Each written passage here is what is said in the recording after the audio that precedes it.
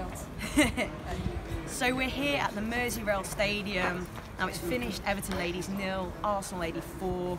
But do you know what? It was such a strong performance from the girls, and in particular yourself, Kirstie. I think you probably like man of the match or woman of the match or whatever you say. Some of the saves you pulled out there were absolutely phenomenal, and certainly didn't deserve to be on the losing team there today. But you've got to take certainly some real positives from not only your own personal performance today, but that of the team, because you've gone through a lot, losing Andy Spence, the manager, as well. You've all had to pull together, and I think you've done yourself really proud today.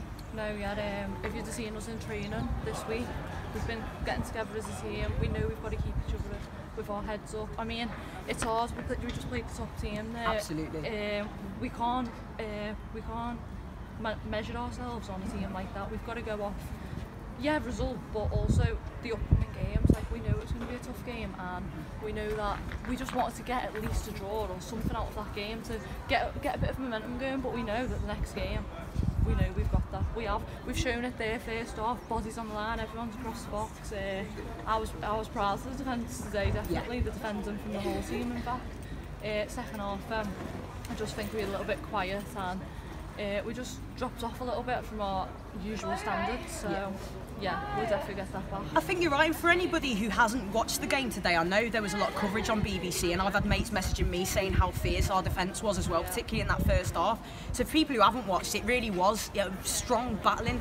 All, like you said, everyone on the line, yourself pulling out top saves, and I just feel if we could have just got to second half at 0-0, it could have been a totally different game. The sucker punch was the goal just before half time, and then of course after. So the timings of the goals today, I think, really rocked us, and maybe you go on a bit of a downer, then it's only natural, isn't it? But like you said, I think going forward, and this is Arsenal, they're beating everybody like by sort of 5 goals and stuff like that. So there's no shame in a defeat to them. But I think certainly pulled together today and performed really, really well. So positives, and a good, strong young team as well. Yeah, definitely no shame in it. It's Arsenal, but we know we need to be more clinical. We do it in training consistently.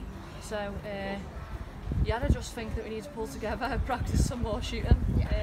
And then we'll get better at it, and then hopefully the results will start to come now when we play Everton next week. Absolutely, and I can't wait to come and watch these next week. I just know it's building, there's real momentum and substance in the performances that these girls are putting in, and I think it's only a matter of time before the results start coming as well. But congratulations today, particularly for your own personal performance. I thought you're absolutely outstanding, and you can certainly hold your heads high, you and all the girls, and onwards and upwards now, eh?